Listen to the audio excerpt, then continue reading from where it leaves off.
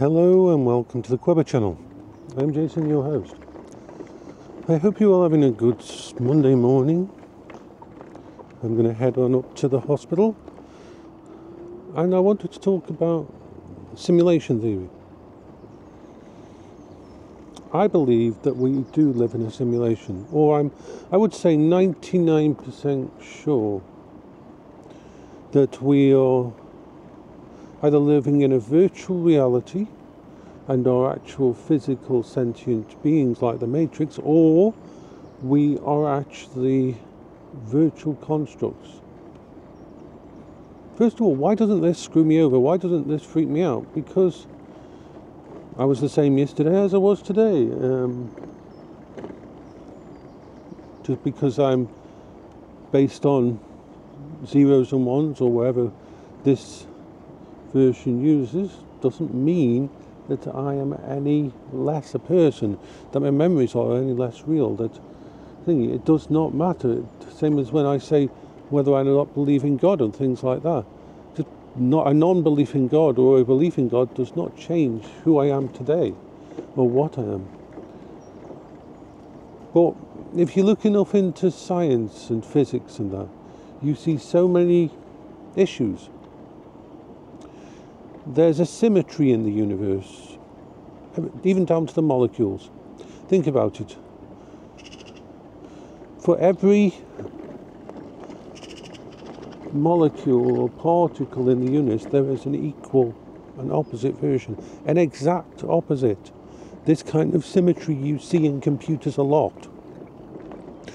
If you look at the universe and the way it is formed and everything about it, the way we have a hard limit, light speed, that could be the maximum timing on a computer system. Everything has to go within that limit. But there is ways to bypass that limit. How do we bypass that limit? How do we know that exists? Well, it's called quantum physics and string theory and all that. If you think about what spooky interaction at a distance is, what Einstein said it as. Basically, you could have two molecules separated by a distance, no matter what the distance, and they would mirror each other, interact in a way that shouldn't be possible, should not be possible at all. It is a spooky interaction at a distance.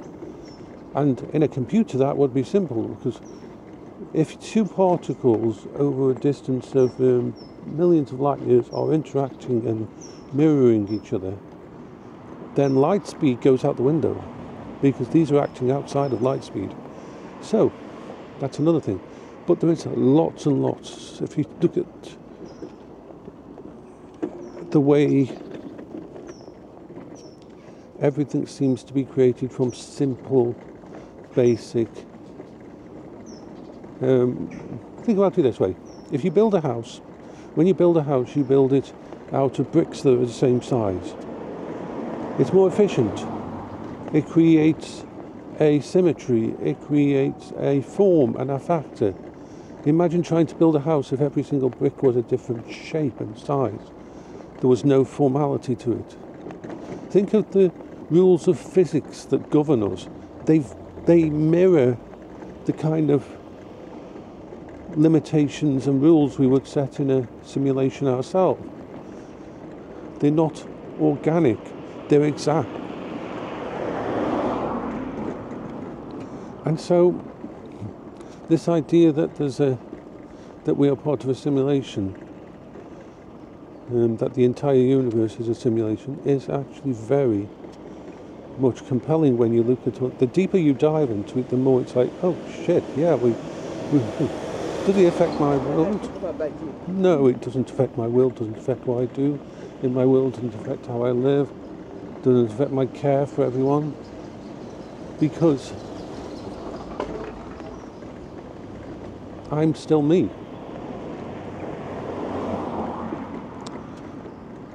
And if I was going to create a simulation, I would also create, well, this is what I would create as the perfect simulation. You would have two parts to it. The first part would be the physical realm. Physical realm would be where all interactions occur and where your base knowledge and experience is gained. Life. Then you would want some sort of cohesive web to connect you all, like quantum physics. Then you would want a place to dump all the information. Heaven, astral plane, call it what you will. A place where you go when your physical body ends. It could very well be the second layer, another level to the game. We don't know yet, because we haven't been there. And you would put a system in place so that if you did visit there in your dreams, if the way to enhance your brains, the way to enhance interactivity was to allow people to dream, allow people to touch this place, then you'd create a way for people to forget their dreams, for not to bring back spoilers, or not very well, many spoilers. And then when you die, when your physical body dies, your essence, your intelligence, who you are, goes back up to that level, and then it can come back down in another form. Of course, spoilers, you make it so that when they come back down, they don't remember, or don't remember very well. If you look at a lot of the things that happen, like sometimes there's well-documented case of children who remember almost reincarnation, remember complete details of their life before, till they're about 6 years old, and then they start to forget who they were and everything, and that. So there's all these kind of things that if I was to create one that would work, that would evolve over time, because we may not be solving a problem, we may be a life support vessel, we may be a race of beings that for some reason our world, our universe has run out of energy or whatever happened, and this was our way to survive. I mean, a lot of what I see over the past and history, and a lot of the weird stuff that happens that we can't really explain is explained quite easily if it's a computer glitch, or if it's a issue now and then.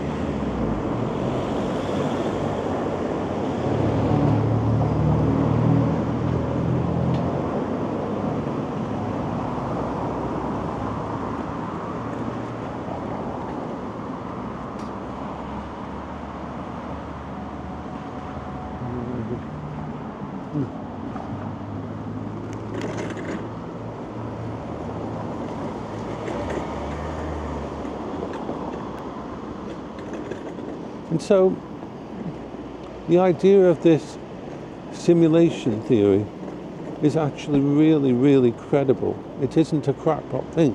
There's a lot of very, very smart people out there who believe it. And the more you look at the physics of the universe and the way things work, it really does push it towards that being what it is. It would make sense of a lot of things. Like I've always said, I believe that this universe that we're in now, where we are in the physicality, this physical, we are here to gain experience, to live a life before we go back to wherever we go. Maybe that place is perfect, but how can you appreciate perfect if you haven't lived in something like this? And this would explain a lot of why pain and suffering in different people's lives. I also believe in some way that people choose what life they're going to take on, just like a character in a video game.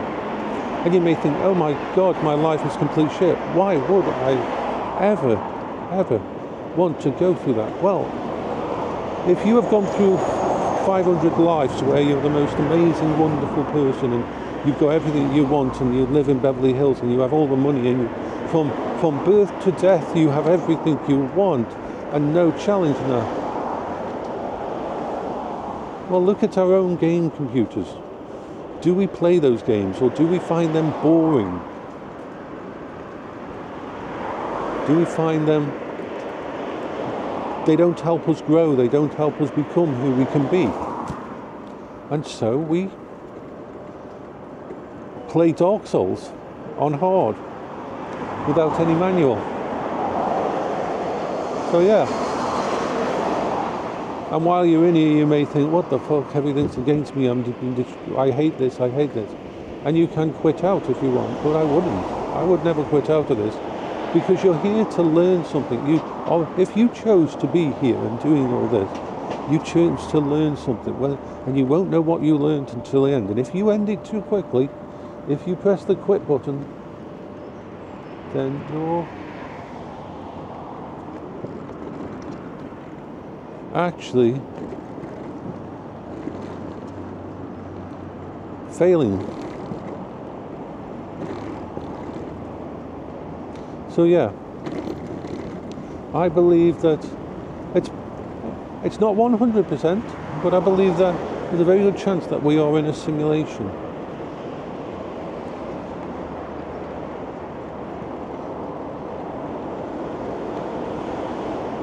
And that there's some reason to it. But like I said, it could just be an extremely advanced life raft for a race of beings who have lost a home or lost a world, or their universe has come to an end.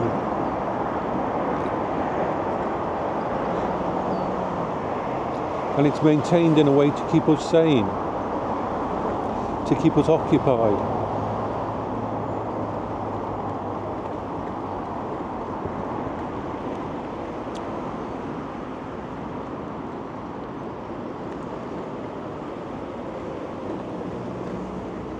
And the more you look at the world and the way things happen and that, it does actually make a lot of sense of things. A crazy kind of sense.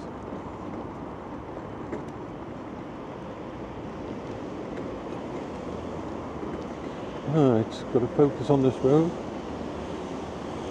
Anyway, I think I'm just going to just check this. And I think that's a good time to turn this off. So that was my ideas on stimulation theory. So bye bye for now.